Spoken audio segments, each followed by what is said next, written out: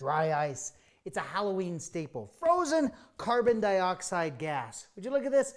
A material 110 degrees below 0 Fahrenheit, 78 degrees below 0 Celsius. Can't touch it with your skin. That's why I'm using this glove here.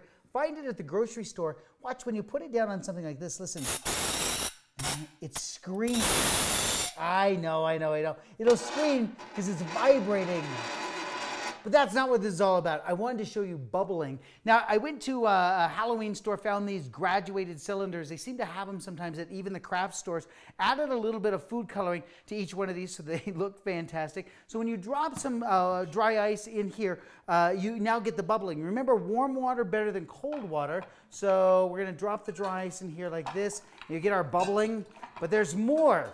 See, you would think that they would be done with this and we're just going to bubble away and have some fun. But here's what I want you to do.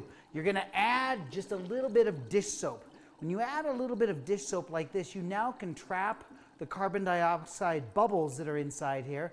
And so now it's perfectly safe to touch. Would you look at this now? You reach over and you can grab the bubbles that are there, and that carbon dioxide fog that's inside there is trapped inside. So look at how great this, well, okay. So maybe a little bit less would be great, but it's a big show, so a little bit more is not a bad idea. You're gonna keep the kids busy for hours and hours. The problem is you just can't stop it. It's just gonna keep going and going and going. Tell me that Halloween's not gonna be fun. You're gonna throw your own amazing Halloween party, a little dry ice, and a lot of adult supervision, and you're going to have a blast. I'm Steve Spangler, and this is our extremely messy Halloween Science Minute. A little help over here, please. A little help?